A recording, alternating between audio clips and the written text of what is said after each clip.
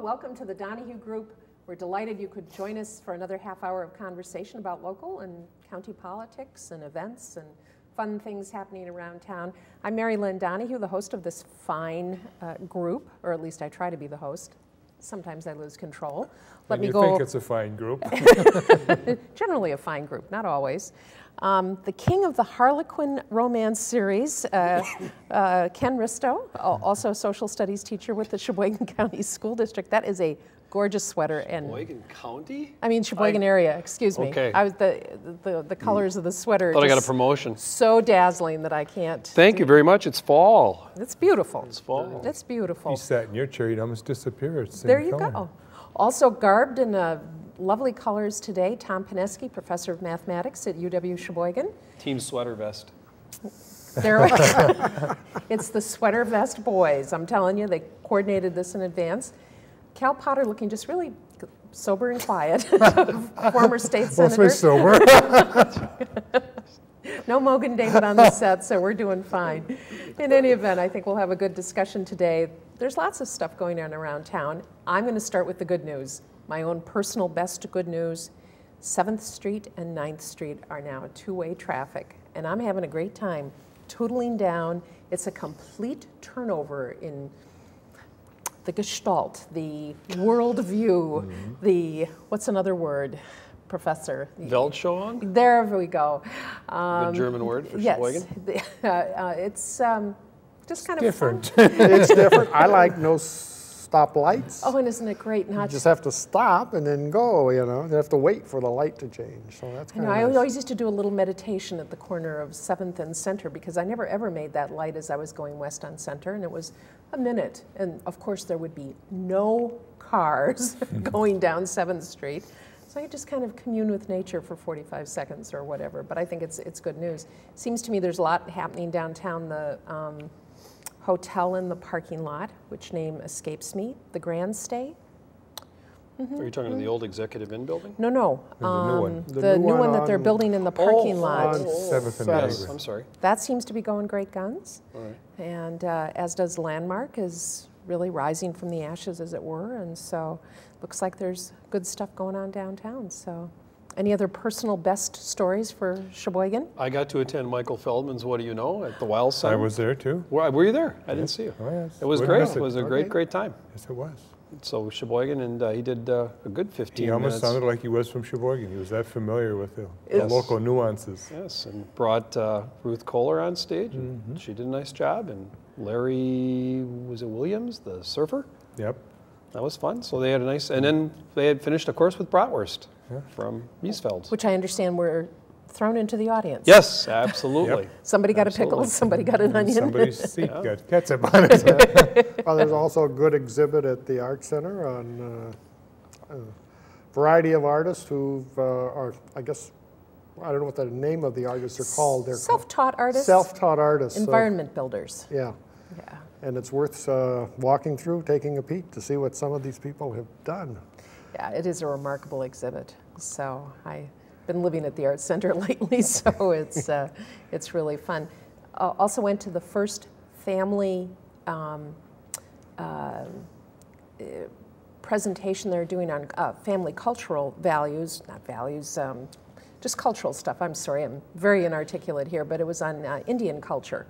And they had Indian dancers and food and workshops. They're going to be doing a Hispanic one, I think, in February. One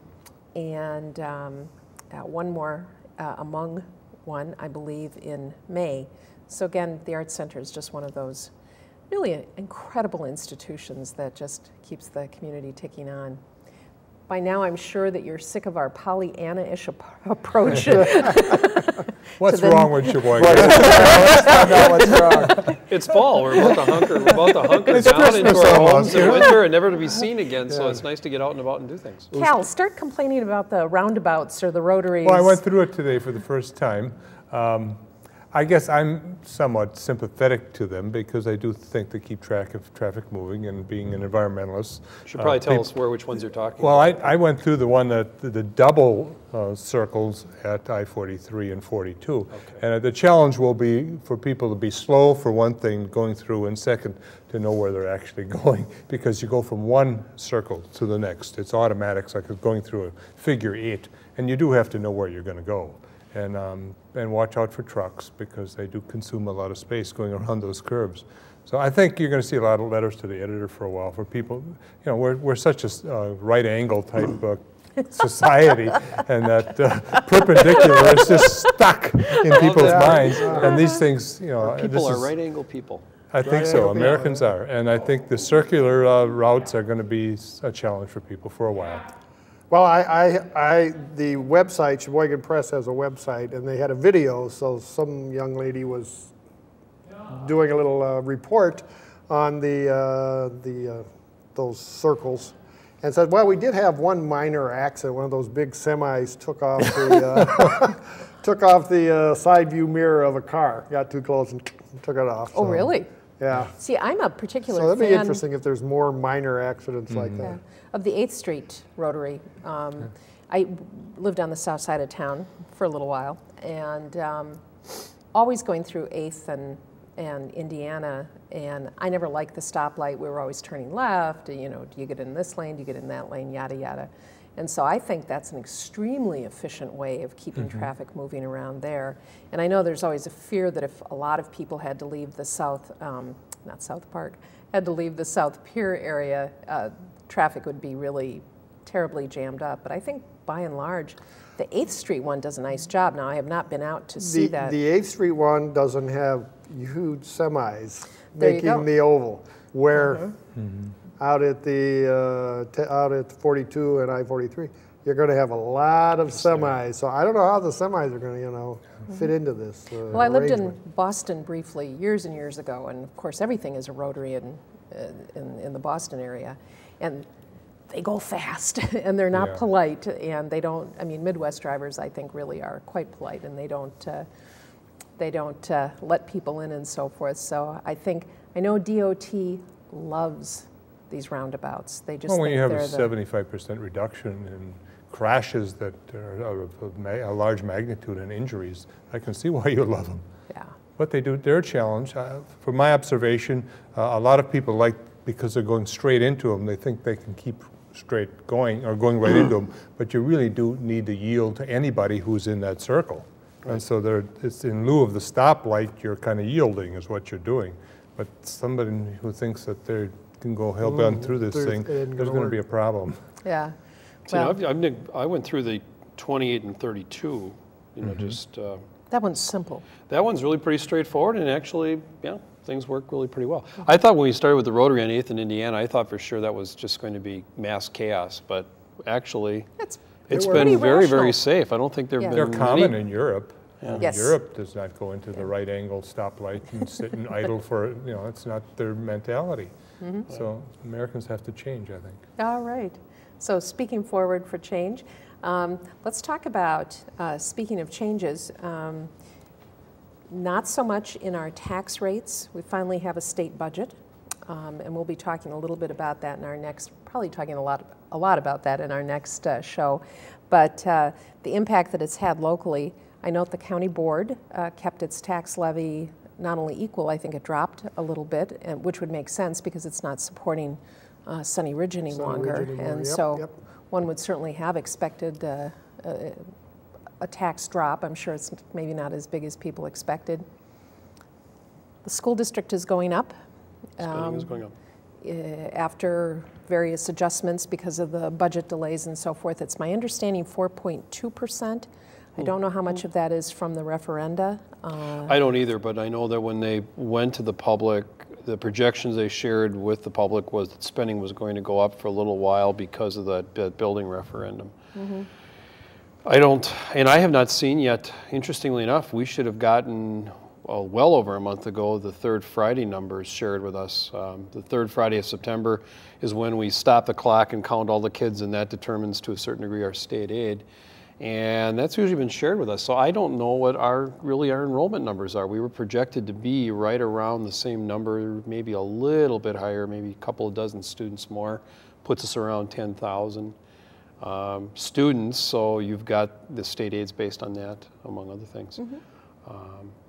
But we are, the numbers I did see last year were we had more students from economically disadvantaged backgrounds, more students with ELL needs, more special ed students. Sure. And those students typically have smaller classes. So I haven't had a chance to pay much attention to the budget because it was just approved, last week? And I really haven't seen the breakdown. Normally they walk us through the budget at various administrators' meetings and things, and that hasn't happened this year for whatever reason. And I think governmental budgets that are kept in line, you have to give a credit to a lot of the people who are putting those numbers together, because just fuel costs for vehicles, heating costs, we all know from our personal lives, what that has done. We're not talking about 2 to 3%. We're talking big percentage increases over the last year or two in those items. And I think what the public sometimes forgets is when you build large field houses, they have to be lit and heated. That's Well, right. or large police And I know the stations. district, and I know the district has spent considerable time and energy. Gene Casper, in his retirement, has been given the project of really working at having the district in other areas use less energy. When you start talking about the hundreds of classrooms in the district and the number of computers and printers and all the types of electronic needs, we've really been focusing on turning things off.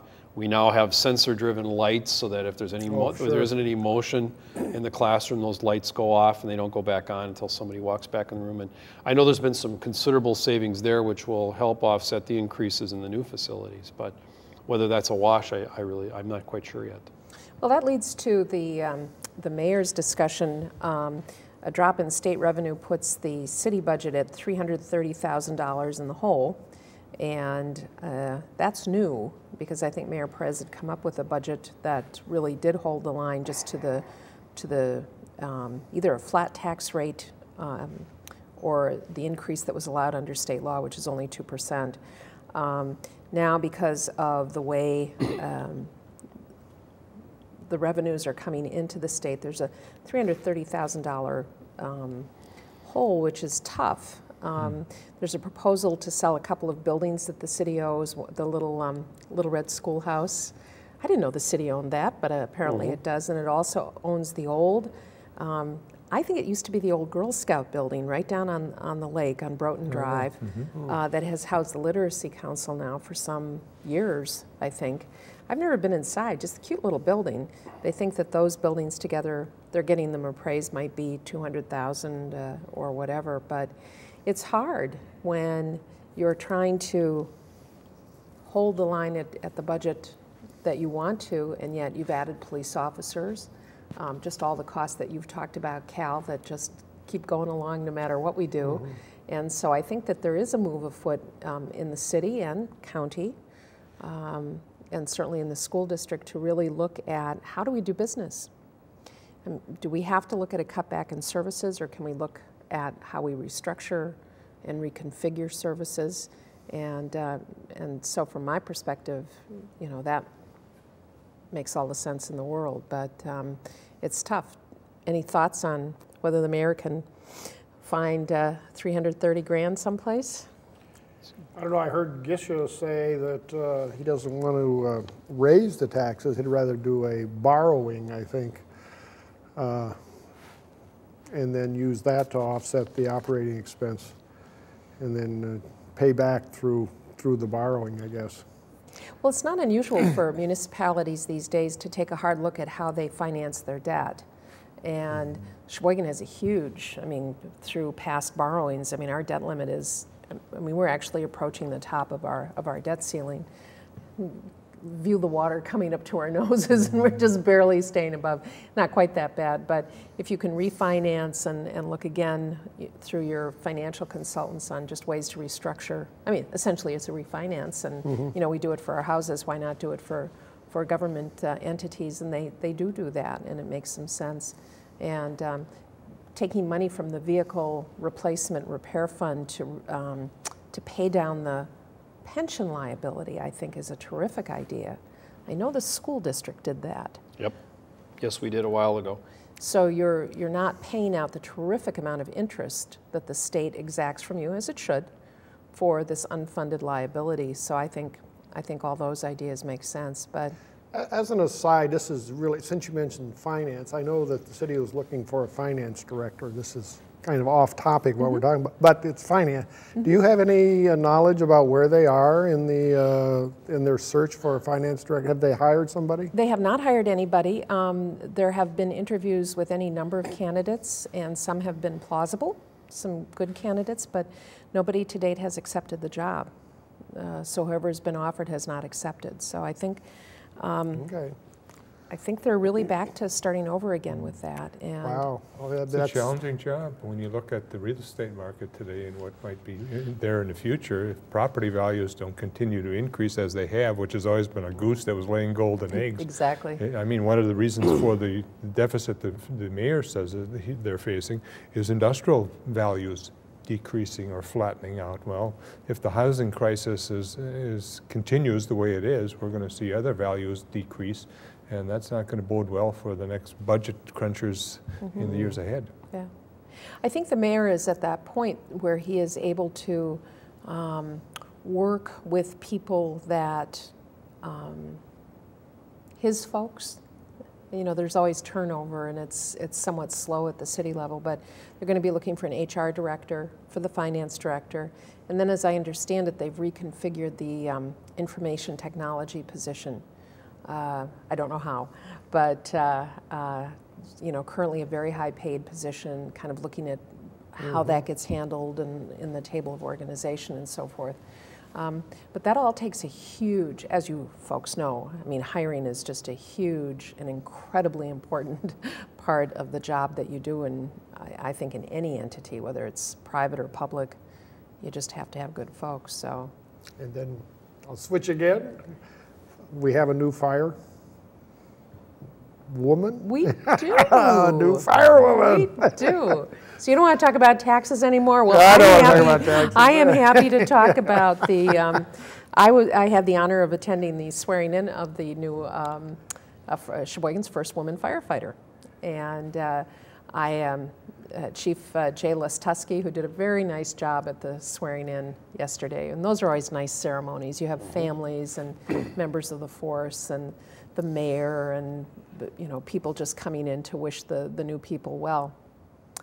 As a member of the Police and Fire Commission some years ago, I kept saying, just find one woman for us to interview. Just one. That's all I need. And even if we don't hire her, just to know that we have been able to interview one woman.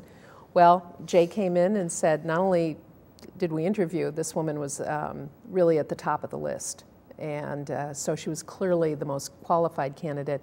And the lists tend to be fairly long. And there was another woman who was down the list somewhat and, you know, past the hiring cutoff, but was also well qualified. And so it was a great swearing in. And I met Ms. Zemke, I think her name is, briefly, and just offered her my congratulations. I think it's a... Marilyn, how does that work?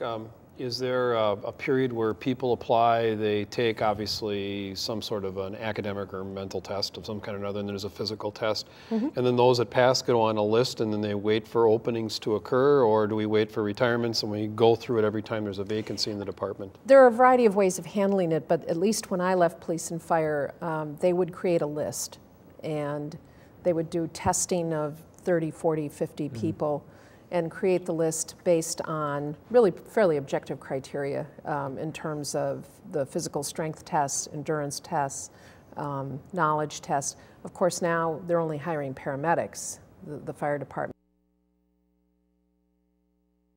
Because in the past, you did not have to be a paramedic. Yeah, but I mean, as far as physical strength and so on, which would open up to maybe more women who don't have the bulk that maybe is necessary to do the physical test. The physical strength is obviously a key piece of it, but as the newspaper article pointed out, and it was my understanding of the physical tests, it's not the raw amount that you can lift, it's how it's how you lift and under what Technique. circumstances, and can you crawl down a pipe and pull somebody out, that sort of thing. And women can succeed at those tests. So according to the paper, she was a volunteer woman, or so to speak, in Manitowoc for 10 years. And she was, I guess when they moved, she and her husband moved here. She kind of gave it up, so she's happy to be back. She's age 41 too, so that's, usually you think of hiring a fireman age 25, 26, but now you're hiring somebody at age 41, so that's kind of a coup also. Yeah. So I think it's a great thing. So those lists exist, and then if there are vacancies, they can pull up people from the list. Usually they're in place for a year or two. Police do that too, I think, in various permutations. So at least when I left, that's the way they were doing it. And the Police and Fire Commission interviews, which was very interesting to me, all of these candidates. And part of the statutory requirements of the Police and Fire Commission, created, I think, years and years ago, when it was really who you knew and how you knew people that got you a job as a firefighter or a police officer, which were considered plum positions in the early 1900s and so forth. So I think it's a new era. That's a new era. That is correct. Yeah. And as the chief said, well, she's the first woman firefighter today, but from now on, it's not such a big deal. And I would agree with that. Although it'll be interesting just where is she going to stay? How is she going to be housed? Has she been assigned a particular station yet? I don't think so. I think she was still going to be doing some training and so forth. Yeah. It's amazing, all of the firefighters that apply these days. Number one, they're all pretty well educated, and college graduates are not at all unusual. And second, every single firefighter that I ever interviewed was an EMT, which is certainly less of a skill level than a paramedic, but clearly the firefighters are learning those skills. And of course, come January 1st with our new fire department. Isn't, what's her name, Janet or Jane? Lemke. Zemke or? Zemke. Zemke or something. But anyway, she's according to the paper, she worked for Orange Cross, so she is a paramedic. She's a fully trained paramedic, and who's done that sort of thing before. Yeah. So well, 80% of firefighter calls these days are EMT calls or medical calls. They're not fire calls. Yeah. So that's a good thing. But in any event, a consultant has been hired by the city to develop a plan to revive the flagging commercial corridor on Taylor Drive. I didn't realize that Blockbuster Video is gone, as well as Walmart and the Pig and Hardee's. Hardee's. I didn't realize Hardee's was gone. Hardee's is gone too. Century. I was just there today. I went over to Book World, which is still up and going. It used to be called Little Professors, and now it's Book World because you really went out to Hardee's. I know. No, I did not. He did. I did not. And I stopped at the bagel. I stopped at the bagel place for a salad to go, and they had it was about 11 o'clock or so, and coming off a excruciating administrative meeting, and you needed more. I needed some roughage. I needed some roughage. I needed more roughage. So I was over there, and they had 6 or 7. So we aren't taking off the air here. They had 6 or 7 people in there. But yeah, it is really pretty much a ghost town up there. There isn't. I mean, there's cost cutters, and there's a few things up there. Batteries Plus and. Community Bank is anchoring the other end, the south end of that. Which is a little more thriving. It's got Culver's and a Rogan store and a shoe store. But it is a ghost town up there almost. Yeah. And there are implications that Shopko might pull out. Really? That if the concern is if this whole corridor across the street is dead, Shopko is right across the street from that. Although I think Shopko must do well in terms of its vicinity to the It has its own vacancies. It's funny just how things shift, from downtown out to the What's mall. sad about it is that it's still commercial, but it just keeps on moving. It isn't. It's sort of poor land use planning. I mean, when you consider all the volume of buildings that's just sitting there empty, and that could be better used if maybe we used I don't know. Maybe a little more discipline, I guess, in how we considered where we're going to let commercial development occur.